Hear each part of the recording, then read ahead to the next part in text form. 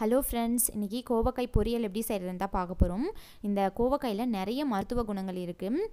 இதை நிறைய பேர் சாப்பிடாததுக்கு ரீசனே சின்னவங்க மட்டும் இல்லை, பெரியவங்களே சாப்பிட மாட்டாங்க. ரொம்ப கசக்கும் அப்படிங்கிறதுனால தான், கசப்பு தன்மை அதிகமாக இருக்கும். அப்படி இருக்கிறவங்க அட்லீஸ்ட் இதில் கிடைக்கிற பழம், கோவப்பழமாவது சாப்பிடுங்க. நிறைய மெடிசினல் பெனிஃபிட்ஸ் இருக்குது. இப்போ வாங்க எப்படி செய்கிறதுன்னு பார்க்கலாம். இந்த மாதிரி கோவக்காயோட 2 சைடும் கட் பண்ணிவிட்டு ஸ்லைஸாக கட் பண்ணிக்கிறேன். உங்களுக்கு வேணும் அப்படின்னா ரவுண்ட் ஷேப்லேயும் நீங்கள் கட் பண்ணிக்கலாம். நான் இன்றைக்கி நாட்டு கோவக்காய் எடுத்திருக்கேன். இது ரொம்ப கசப்பாக இருக்கும். சுகர் பேஷண்ட்ஸ் கசப்பாக இருக்கிற கோவக்காய் தான் சாப்பிட்ணும். அப்போ தான் அவங்களோட பிளட் சுகர் லெவல் கம்மியாகும். இதே மாதிரியே தொண்டைக்காய் அப்படின்னு ஒன்று சொல்லுவாங்க. அதில் அவ்வளோவுக்கு கசப்பு இருக்காது. பட் ஆனால் அது மெடிசினல் பெனிஃபிட்ஸ் அதில் அவ்வளோவா இருக்கா அப்படிங்கிறது எனக்கு தெரியல. சுகர் பேஷண்ட்ஸ்க்கு காயம் ஆயிடுச்சு அப்படின்னா சீக்கிரமாக ஆறவே ஆறாது. அவங்களாம் இந்த கோவை இலை இருக்கு இல்லையா, அதை நல்லா அரைச்சி தடவுனாங்க அப்படின்னா புண்ணுக்காயெல்லாம் சரியாகிடும். கோவக்காயில் நிறைய வளவளப்பு தன்மை இருக்கும். அதனால் 1 டீஸ்பூன் சால்ட்டு, 1/4 டீஸ்பூன் மஞ்சள் தூள் சேர்த்து நல்லா பிசைஞ்சு எடுத்துக்கலாம். இப்படி வளவலனே போட்டோம் அப்படின்னா கோவக்காய் சீக்கிரமாக வேகாது. நல்லா இப்படி பிசையும் போது நிறைய நுரையாக வரும். அந்த வளவளப்பு தன்மையெல்லாம் சேர்ந்து நிறைய தண்ணி ஊற்றிட்டு ஒரு டைம் நல்லா வாஷ் பண்ணி எடுத்துக்கோங்க. நான் ஸ்டவ் ஆன் பண்ணிவிட்டு கடாய் வச்சுருக்கேன். 2 டீஸ்பூன் ஆயில் விட்டுக்கலாம். நல்லா வாஷ் பண்ணி எடுத்து வச்சுருந்த இந்த கோவக்காயை சேர்த்து ஒரு 15 மினிட்ஸ் நல்லா வதக்கி எடுத்துக்கலாம். கோவக்காயோட மேல் தோல் பகுதி ரொம்ப ஹார்டாக இருக்கும். ஸோ அது வேகிறதுக்கு ரொம்ப லேட் ஆகும். அதனால் எண்ணெயில் ஃபஸ்ட்டே வதக்கி சேர்த்துக்கிட்டோம் அப்படின்னா சீக்கிரமாக வெந்துடும். வாய்ப்புண், குடல் புண் இருக்கிறவங்க, அல்சர் ப்ராப்ளம் இருக்கிறவங்க அப்படின்னா அவங்களாம் இந்த இலை, கோவக்காயோட இலையை பச்சையாகவே ஒரு இலை மென்று சாப்பிட்டோம் அப்படின்னா அந்த வாய்ப்புண்லாம் சீக்கிரமாகவே குணமாகும்.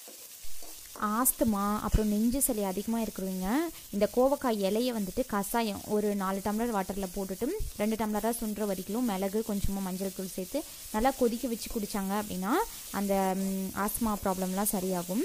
அதே மாதிரி நம்மளோட உடம்புல இரும்பு சத்து கம்மியாக இருந்துச்சு அப்படின்னா நம்ம ரொம்ப சோர்வாக இருப்போம். ஸோ அவங்களாம் சாப்பிட்டோம் அப்படின்னா புத்துணர்ச்சியாக இருக்கும். இதில் விட்டமின் B1, B2, B6லாம் இருக்குது. இந்த விட்டமின் B2 இருக்கிறதுனால நரம்பு மண்டலத்தை பலப்படுத்தும்.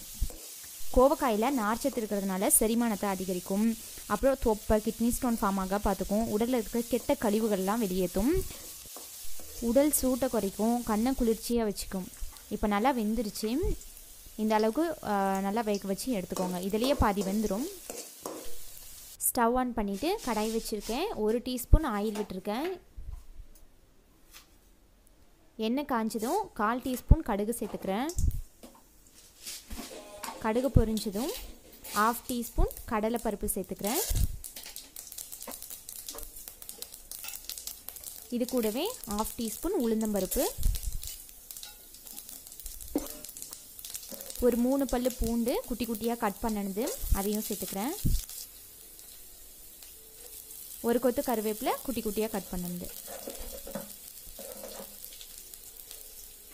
இது கூடவே ஒரு 7-8 சின்ன வெங்காயம் கட் பண்ணினது சேர்த்துக்கலாம். ஒரு 2 மினிட்ஸ் வெங்காயம் நல்லா வதங்கட்டும்.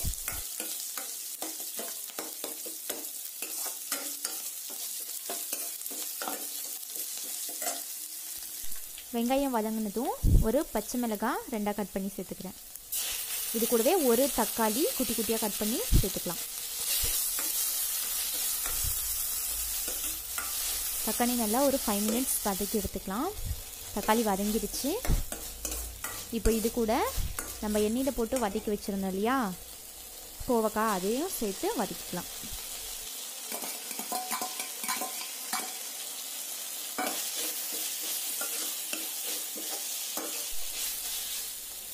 இது கூட 1/4 teaspoon சீரகப்பொடி, 1 teaspoon garam masala, 1/2 teaspoon மிளகுத்தூள்.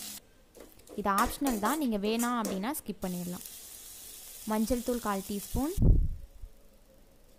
சாம்பார் பவுடர் 1 டீஸ்பூன் சேர்த்து நல்லா வதக்கிக்கோங்க. இது கூடவே ஒரு கைப்பிடி துருவன தேங்காய் சேர்த்துக்கிறேன்.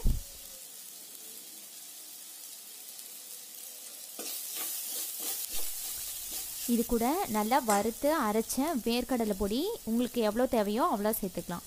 ஒரு 3-4 டீஸ்பூன் வேர்க்கடலை பொடி சேர்த்துக்கலாம். ரொம்ப கசப்பாக இருக்கும். ஸோ அது தெரியாமல் இருக்கிறதுக்காக நான் சேர்த்துக்கிறேன். உங்களுக்கு விருப்பம் இருந்துச்சு அப்படின்னா சேர்த்துக்கலாம். வேணும் அப்படின்னா நீங்கள் நாட்டு சர்க்கரையோ வெல்லமோ கூட சேர்த்துக்கோங்க, கசப்பு தெரியாமல் இருக்கிறதுக்காக. அவ்வளோதான் ஃப்ரெண்ட்ஸ், ரொம்ப ஹெல்த்தியான கோவக்காய் பொரியல் ரெடி. நீங்களும் செஞ்சு பார்த்துட்டு ஃபீட்பேக்கை கமெண்ட்ஸில் சொல்லுங்கள். தேங்க்ஸ் ஃபார் வாட்சிங்.